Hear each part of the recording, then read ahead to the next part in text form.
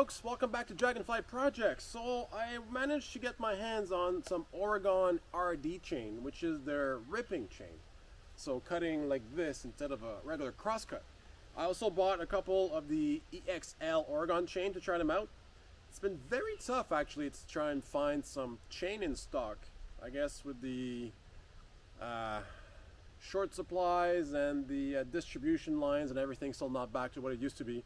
Bars and chains are a little scarce right now. So if I like them, I'll probably end up buying a roll and making my own chains in the future. So today I'm going to try my hand at freehand milling. I don't have the budget right now to buy a Alaskan sawmill. I would love to get a portable sawmill, but those are quite pricey. So I have a lot of logs and no extra help today, so I can't really start in the woods yet to clear off that gigantic storm damage. So I'll try my hand at some milling, see how it goes and see how this chain performs. The profile of the chain is very different than your regular square chisel. It also has different instructions when sharpening it. The angle is slightly different because, again, you're not cross-cutting, you're ripping. So come along, let's see what we can do, and hopefully I don't mess up too bad.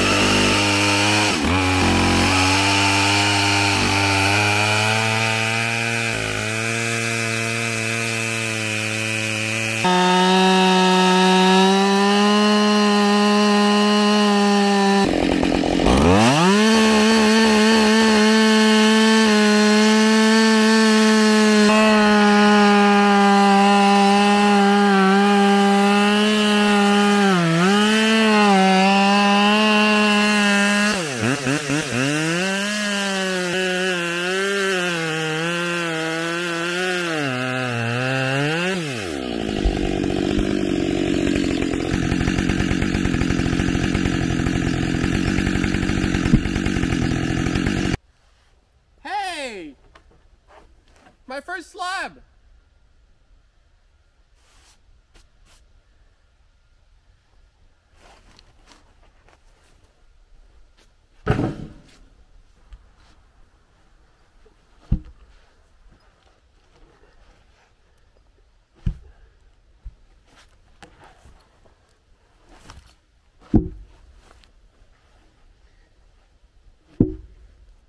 Now let's try to make a cant out of this log. I do have some plans to maybe build a bridge for the pond access, because in the springtime, because of the water level rising and it's crossing a creek that's seasonal, there's no way for me to get the tractor back there when it's so wet. So maybe this will be the foundation for that bridge.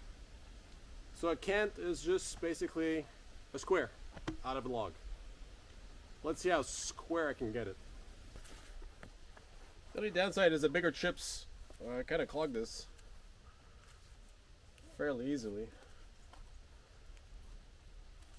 Because the whole bar is buried for large amounts of time, I've also increased the oiler, so it oils more. So there's less chance of overheating. And I'm also giving the saw a break in between cuts to give it a chance to cool down a bit. Because a 72cc saw with a 28-inch bar full house, not skip, is probably as big as you want to go.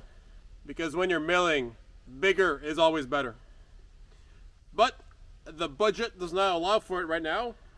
And to be honest, I would probably get a portable sawmill before I get a bigger chainsaw just for milling.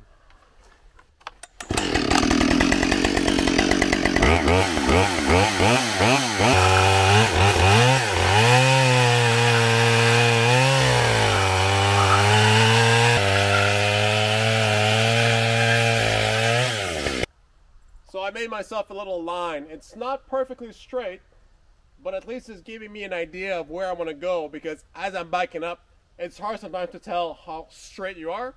So at least I have a guide to follow. I'm not cutting it in blind.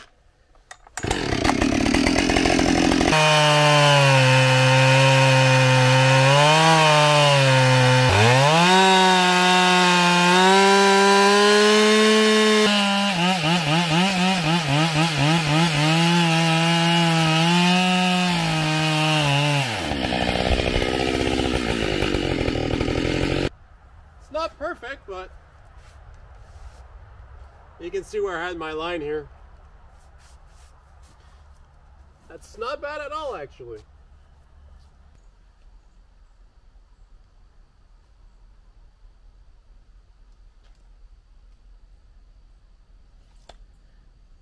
Can probably get a true 8x8 out of it.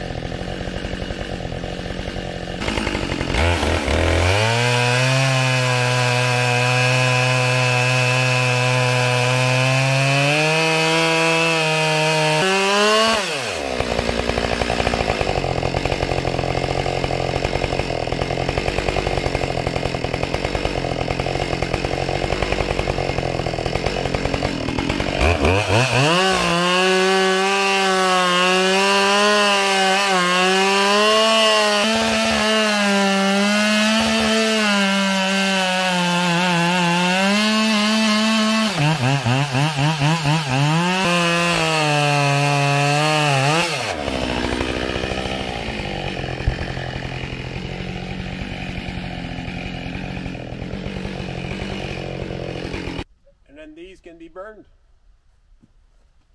like firewood.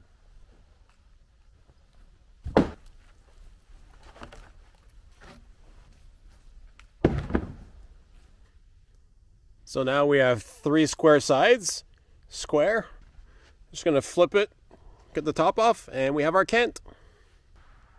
It's a lot lighter than last time.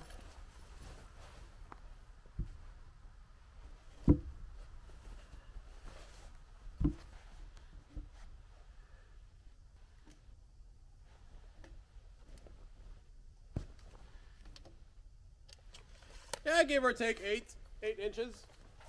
Don't want to run out of oil doing this, that's for sure. Every time I pour oil and I don't spill it everywhere, I consider that a major win.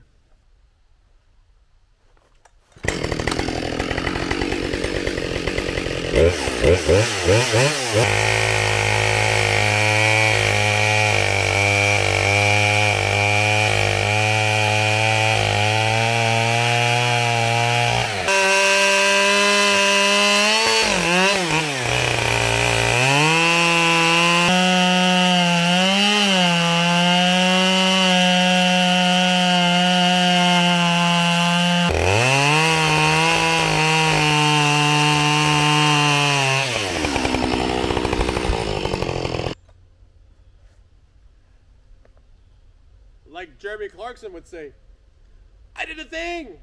I made a Kent!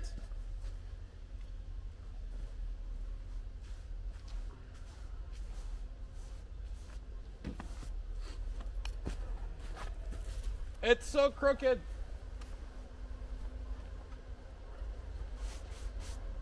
It's so crooked and I love it. Because I did it. I just took a quick peek at Home Depot, Canada, and a 6x6x8. This is a true 8x8x8. The 6x6x8 is $45. So this 8x8x8 cost me only $1,200 for the chainsaw, some gas, some oil, $60 for the chain, and about $100 for the bar. So kind of similar. The good thing is from now on, the price drops for every board I mill, but I just find it funny. It will be cost effective one day. But right now it's $45 versus probably around $1,400, but I had way more fun doing it than driving all the way to Home Depot to pick it up.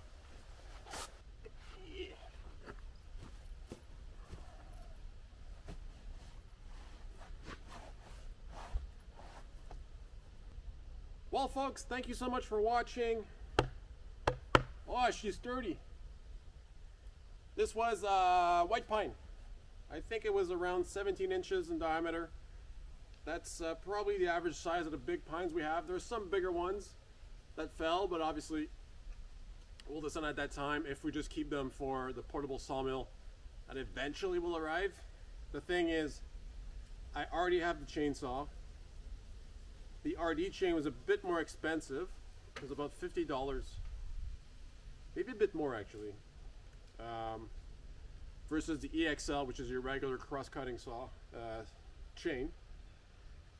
But proof of concept, I am not good at it yet. Freehanding it, it's not perfect, but if I want to use it as supports, I'd use it like this. I'll just cut it to the proper height, probably make 2 or 3 pieces out of this. So for that purpose, and it's fine. Big, sturdy. This thing can hold up a lot of weight. It is softwood, so it's not a hardwood, so it's a little easier on the chainsaw. And I think an Alaskan sawmill this is a 28-inch bar, so I'd probably go with a 32-inch Alaskan sawmill setup. I think it's around $600–700 for the whole setup, which is quite pricey. You can't get into a sawmill that's the smallest one and not portable for around $3,500–4,000 to $4,000. The setup I eventually want to use is going to be, I'm looking at the Woodland Mills HM130 Max, and I would put it on a trailer, and I would want a 16-foot bed. So that's around the $8,000 mark, plus shipping, plus taxes, because I do want to share it with my father-in-law so we can fare it from property to property, because he has a lot of maple trees on his property that he wants to use the sawmill for. But in the meantime, I made something. It's amazing. I also have an 1.5 inch, give or take, slab of live edge wood. I'm not sure what I'll do with it yet. I'll just put it somewhere so it can dry. It'll probably warp because I'm not going to put anything specific on it. It's kind of crooked, but I just want to see how it behaves. Eventually, I do want to mill my own wood and build a solar kiln to dry my wood, the nicer wood, and then eventually go from there. I do have some projects. Like I said, I might build a bridge to access, just because I have so much free wood. A culvert's kind of pricey, and I'd have to backfill with a lot of dirt. I do have some cement I could use, but I'd still need some topsoil to go on top of it, which I don't have a ton of right now. And it would cost us money versus the wood, which would be free. I just have to mill it, basically. Saw perform beautifully every time I use it. I am more and more in love with it. And practice will make perfect. I do have a little setup now. I don't know how the Aspens will mill, but that will have to wait for another day.